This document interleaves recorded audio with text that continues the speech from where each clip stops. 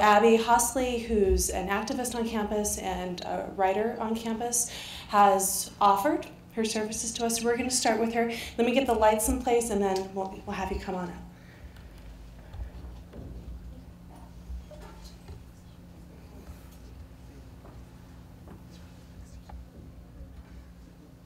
Okay. So please join me in welcoming Abby Hosley.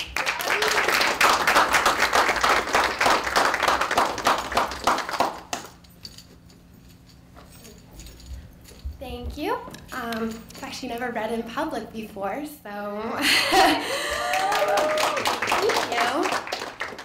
Okay. Look towards the furthest corner of our flat earth, and you'll find all of humanity carving shapes and spaces into the sand. By some unseen fault, not of our own volition, this resolve to protect the world as we believe to be true is the only thing that endures past the first high tide. Everyone loses everything, or so we've been warned, yet the fruits of our dreams form exquisite landscapes that stand proud and victorious in the face of loss. Call me a fool, I may just be that, but for a moment, I'd like to forgo my grievances and extend my hands forward as I trace my own life onto uncertain shores and believe with honest conviction that what I've done was right.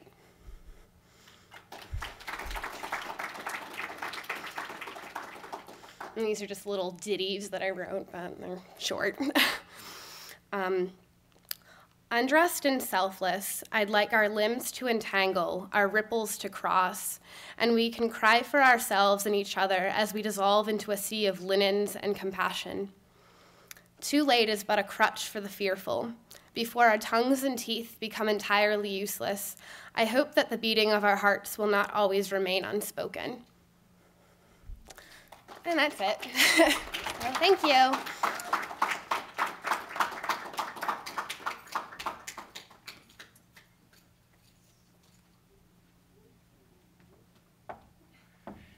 So, hi everyone. I'm Dr. Maureen McDonald, and I'm part of the English and Women's Studies faculty here at Eastern. On behalf of the Visiting Writers Series and the Department of English, I'm very pleased to welcome you all here for our reading by Patrick Rosal. I'm a fortunate person for many reasons.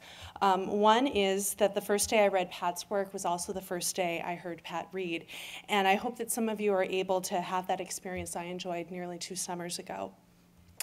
I was trying in the middle of this midterm-filled week to figure out how to characterize Pat's work. One of the poets that Patrick talked about in class today was Walt Whitman, who offers a great place to begin for poetry, for us.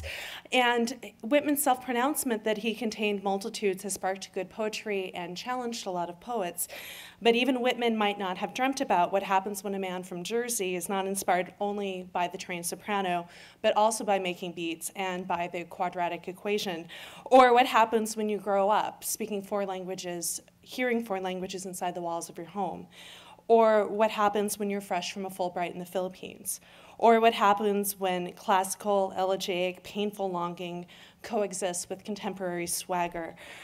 His books give us epic narratives about ambiguous legacies we inherit, as well as precise moments of intimacy. Here's the rust on a car, here's a hot day, here's a human knuckle. His poetry asks us to talk to our own ghosts, and they'll ask you whom you love and how much. The most beautiful intervals are ancient and imperfect. They will teach you to love something so deep, you will want nothing better than to give it all away. Rosal's work asks that we give love in ways that are precise, brave, confrontational, and principled. It insists that we remember things that we haven't been told, but somehow have always known. This multiplicity of media, of genre, of disciplines, of sounds of language, of experience, all of these things that we see in Patrick Rosal's work asks that we redraw our boundaries. There's a number of awards that this man has won. He has 2 volumes of poetry that are currently out. The first is Upspin, Headspin, Scramble, and Dive, which was the winner of the 2003 Members' Choice Award from the Asian American Writers Workshop.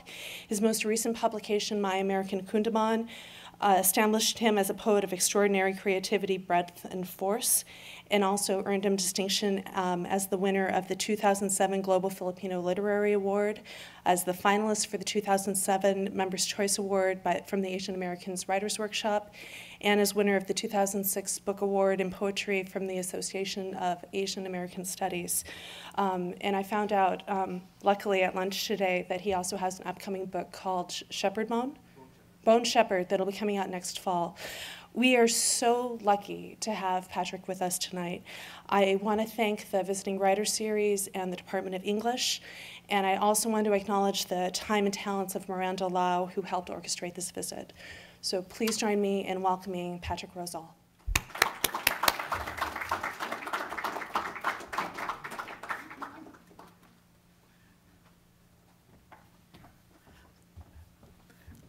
Wow, that was an amazing introduction. Thank you so much, Maureen. The whole day has been, it's been so rich. I met with many of you. I met during the course of the day, but clearly this is a really special place with special students and special teachers who are thinking about the world in such challenging and interesting ways. I'm really honored to be welcomed here. I want to thank Abby too. Just two gorgeous poems, and for you to come up here, it takes a lot of bravery to do that, and you knocked it out. So thank you. And the first line of your poem about reaching towards the margins, I feel like in some ways that's something that we were talking about in a couple of the classes today, is how poetry can reorient what we look at, what we pay attention to, that it's not always towards the center, but towards the margins too.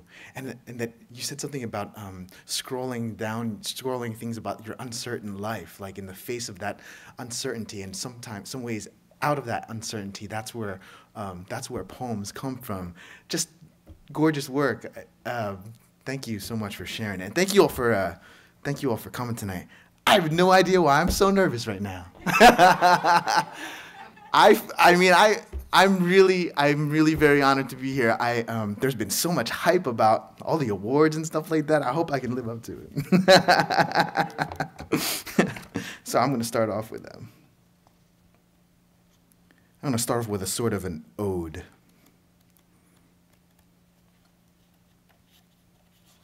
Sorry.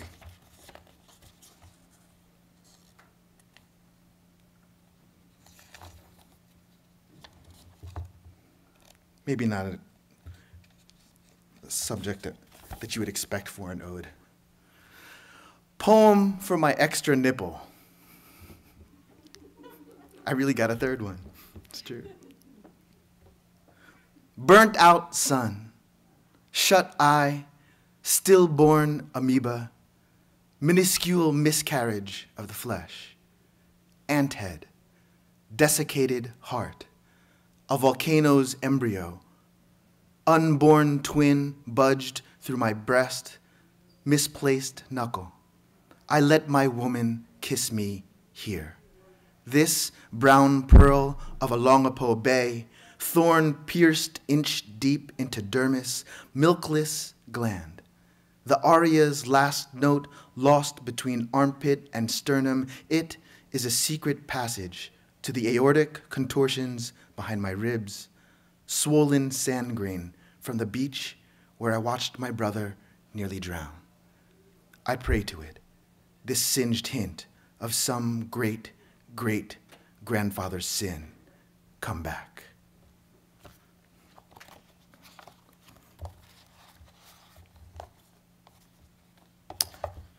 I am going to read a bunch of poems from the new book, Bone Shepherds, if that's cool. So I am currently madly in love, and you don't have to clap. You can clap that she loves me back. That's something. That's news. And in sort of, I guess, the wooing stage of this whole thing, I'm talking with a buddy of mine, Roger, and I'm saying, well, I don't know what to do, man. He's like, well, you got to write a poem. I said, I don't know what to write about. Melissa and we've known each other for a number of years.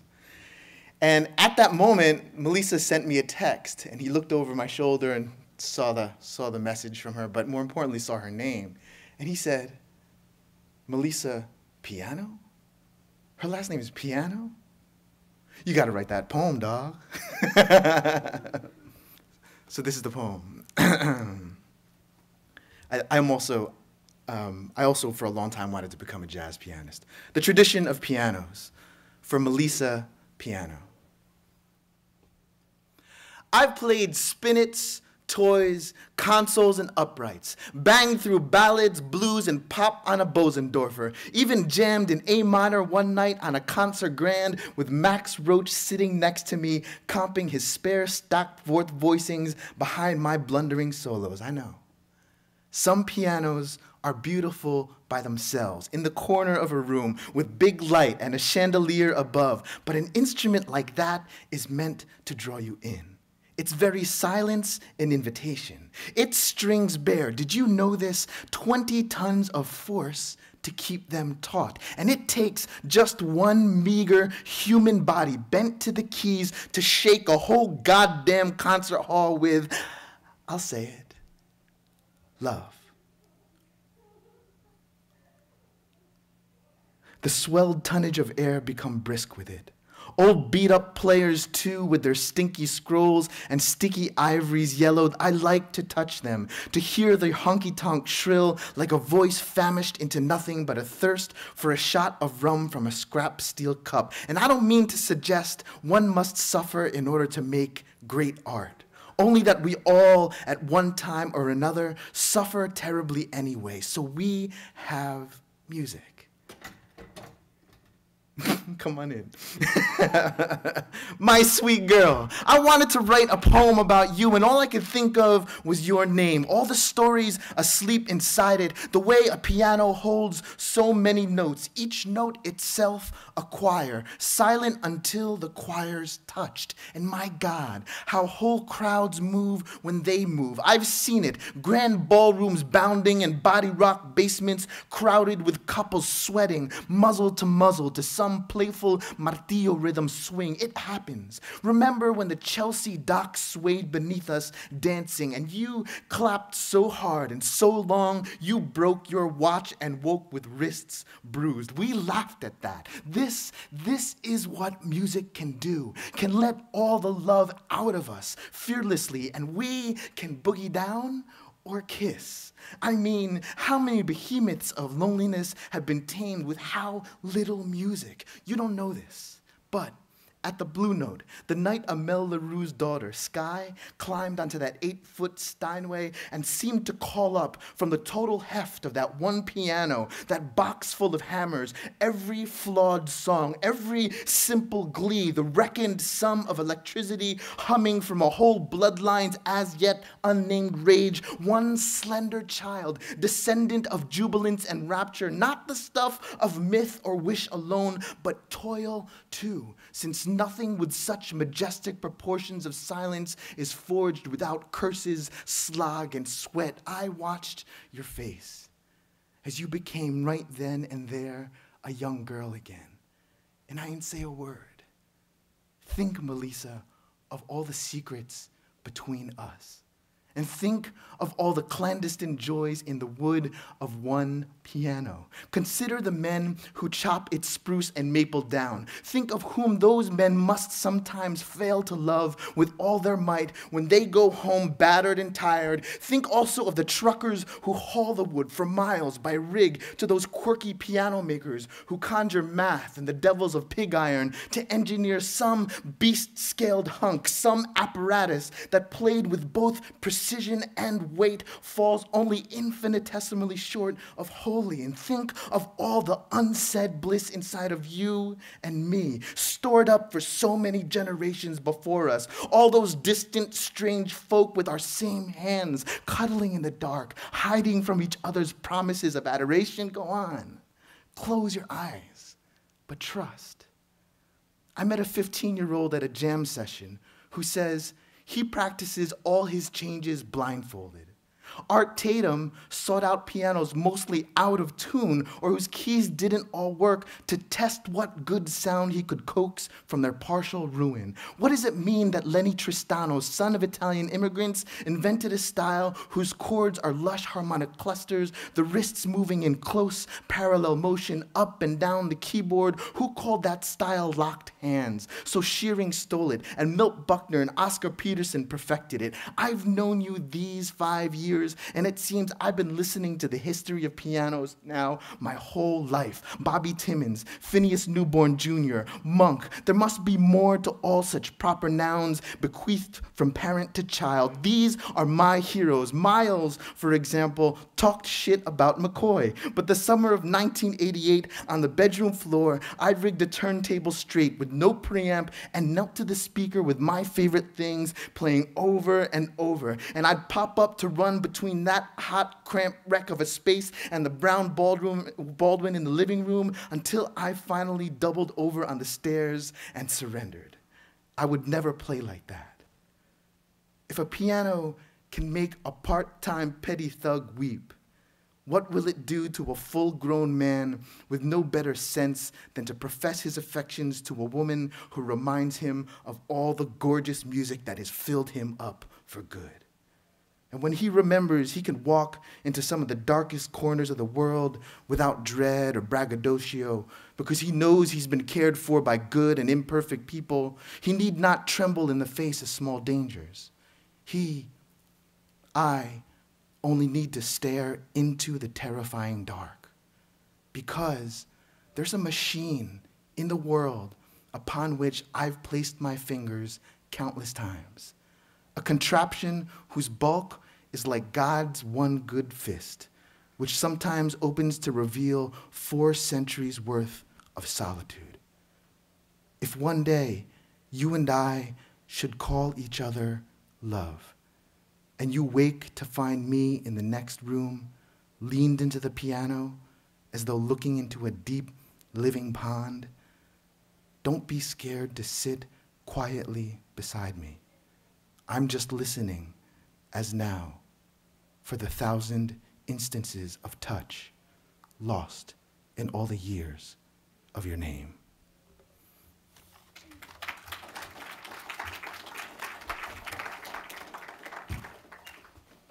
Thank you. How's everybody doing? Big old poem.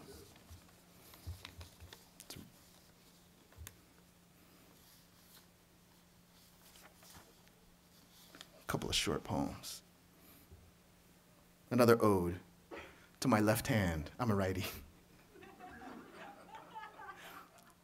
Ode to my left hand. Swan neck deformity of the middle digit bent. Pinky crook at the bottom knuckle. You last and first shot of my best 3-punch combo. Sinister wrist, clumsy brother nearer to my heart. Worse half of 2 failed wings, graceless one. I know I am no less human without you. I praise then not so much what you are, but what I long to touch. You starfish stranded at the farthest precinct of this body, bird flipped in the faces of punks and priests. You who flung me over barbed fences, thank you for your good memory of flame and clits, peaches open to their pits, your petty thief's grip. Thank you for all things I could name, but which you could not possibly reach, for all that scorched, calloused, and bruised you, for everything we let go. Little men, it's basketball season. Syracuse lost to Georgetown. Did you know that? Okay, so maybe this, man, I was going to read a couple of basketball poems. I guess this might not be the crowd. Little men with quick hands. I was always the smallest dude on the court. This is a poem about basketball, but you'll see it makes a detour into history. Little men with quick hands.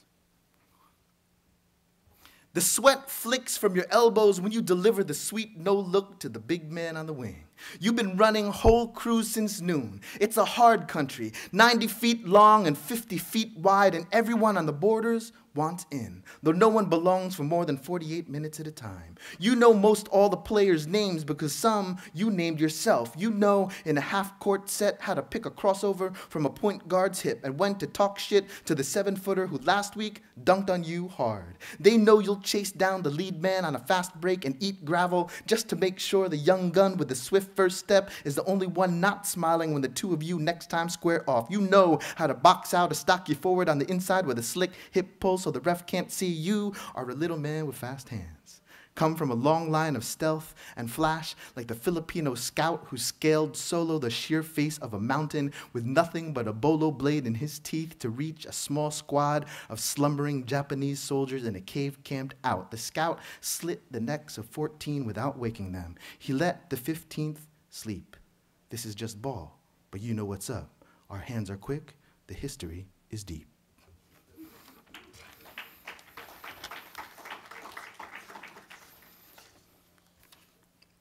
Making love to you the night they take your father to prison.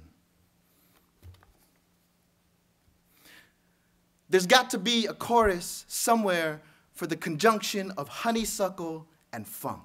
A verse for the turn of your hips and the sling-back steel bar anthem banged out breathless over your father's small-time underhand hustle. A tune that begins in the skin's hi-hat quiver, begins with the lick of the fist or the thrum of a summer gust doubled in the brief sweet moan coaxed from your mouth and mine. We grind. Slow. Two bodies become one small song, scarcely loud enough to budge God and any three of his bloody saints. Baby, we are our own wine.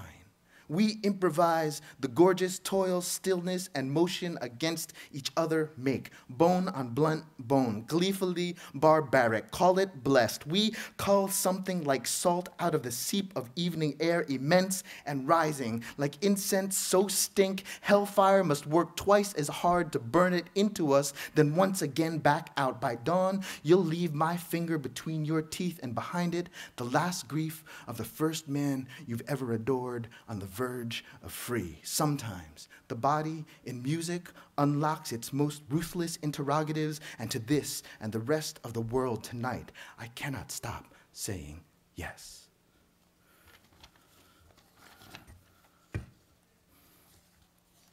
Guitar.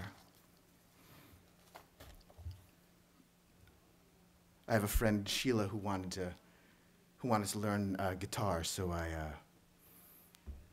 I gave an old one to her as a gift. The bottom end is a little shallow, and you might need to shim the bridge to hush the 5th fret buzz. The action's low and the neck a tad warped, but I swear this thing sings. For 10 years, I've accompanied lovers, convicts, and children with this guitar. Bought it with my last $100, 50 more perhaps than it was even worth that day. I just wanted to touch nylon again.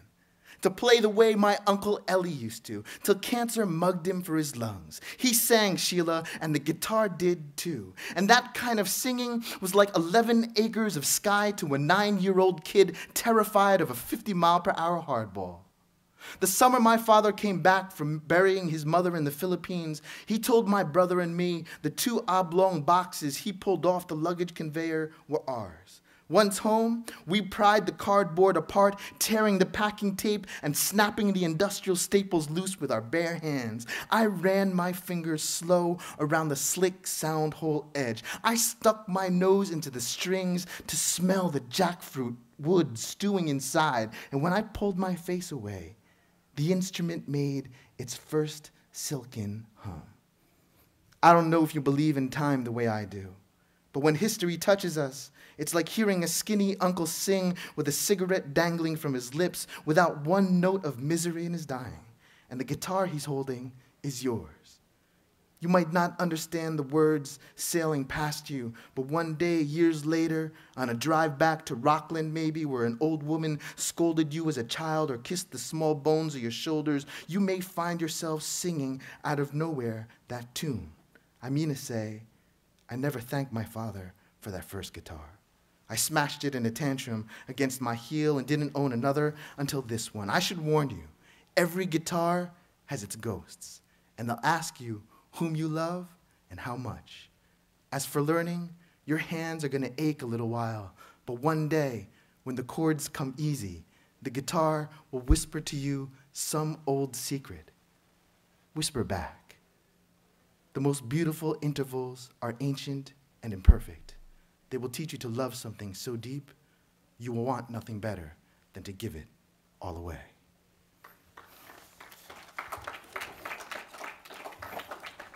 Thank you.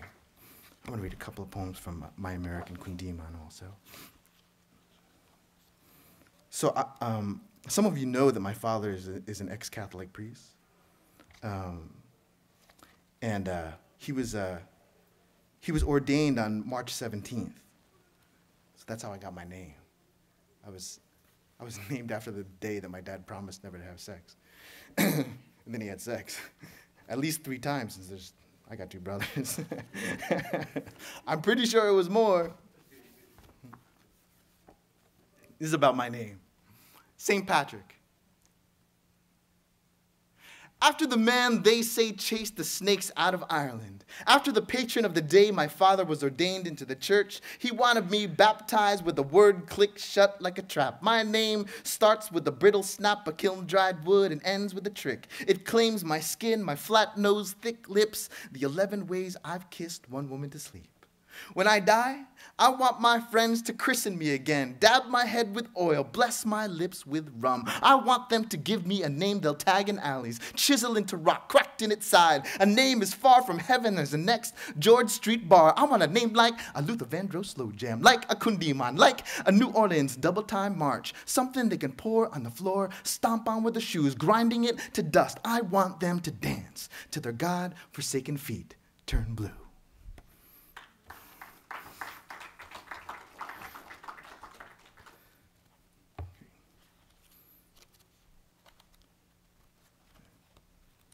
I had all right. About the white boys who drove by a second time to throw a bucket of water on me.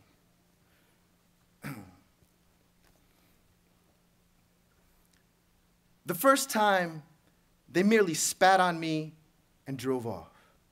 I stood there a while, staring down the road after them as if I were looking for myself. I even shouted my own name. But when they cruised past again to toss a full bucket of water and who knows what else on me, I charged, sopping wet, after their car. And though they were quickly gone, I kept running. Maybe it was hot that August afternoon, but I ran the whole length of Main Street, past the Five and Dime where I stole Spaulding's and Rabbit's Feet, past the Raritan Bus Depot and Beau's Den and the projects where Derek and them scared the shit out of that girl. I pumped the thin pistons of my legs all the way home. Let's get real. It's been 25 years and I haven't stopped chasing them. Through all those side streets in Metuchen, each pickup b-ball game, every swanky midtown bar, I've looked for them in every white voice that slurred and cursed me within earshot, in every pink and pretty body whose lights I wanted to punch out and did. To be honest, I looked for them in every set of thin lips I schemed to kiss, and this is how my impossible fury rose like stone in water. I ran all 7 miles home that day, and I've been running ever since, arriving finally here. And God damn it, I'm gonna set things straight. The moment they drove by, laughing at a slant-eyed, yellow-backed gook, they must have seen a boy who would never become a man. We could say they were dead wrong, but instead, let's say this. Their fathers gave them their rage, as my father gave me mine. And from that summer day on, we managed to savor every bloody thing that belonged to us. It was a meal constantly replenished, a rich bitterness we've learned to live on for so long, we forget how, like brothers, we put the first bite in one another's mouths.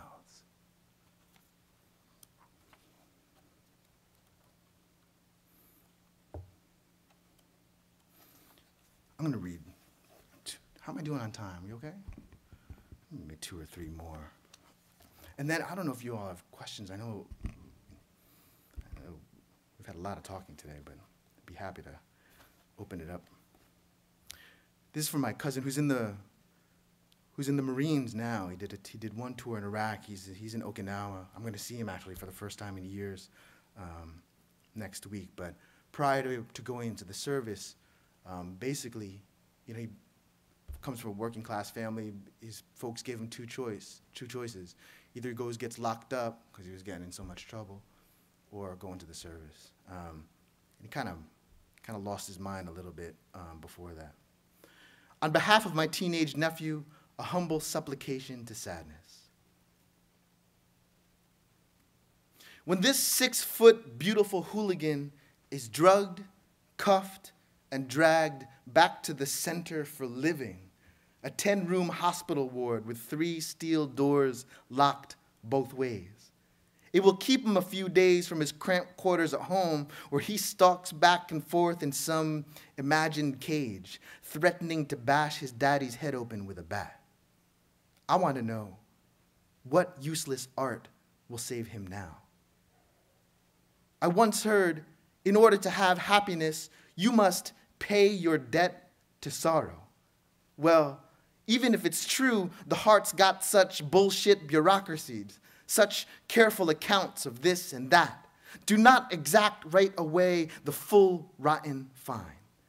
Let him wail all night, all day, and through another yet again. From the fulcrum of his hips, let him rock his every petty misery with his handsome body you might mistake for laughter's scabbard. Let it be the sweetest keen a thug can cut into the air from lip to crotch. Let him sob.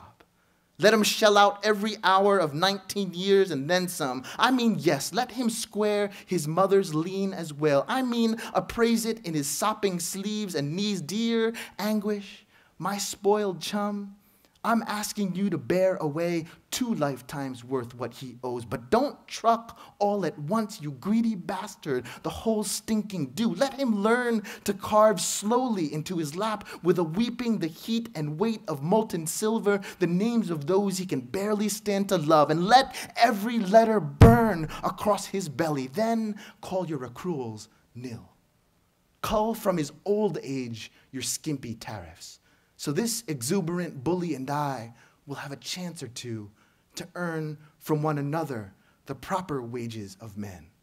So we might scrawl our corrected ledgers into the margins without aching for some familiar sorrow to set us and our fathers free.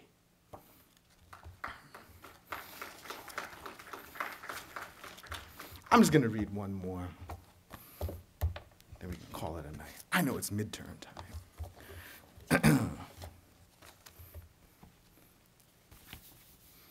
But I would like to hear from you all. So, oh shit, I thought I was here just to listen. No. Let me hear you say la. La. I know it's midterms, but you can give me a little more than that, right? Let me hear you say la. La. Let me hear you say la la. Let me hear you say la, la, la, la, la. A song for women, because you belong to no one, because you dig trenches, because you figure in the dreams of people who do not even know you. Because you are beautiful, all of you sing. Because you have sons who might learn to honor wind the way you praise the sound of mouths at your breast. Because you love the smell that rises from your own blood between your legs. Because you love women, beautiful women, all of you sing. Because you roil sand and tide and eyes. Because cities throb with your bodies. Because you burn, drink fire, belong to no one, sing. Beautiful women, all of you. Because you give 1,000 hours of short nights to touch you. Because you touch, I only hope to meet you slowly, one by one, in the sweet blackberry rawness of your la la la.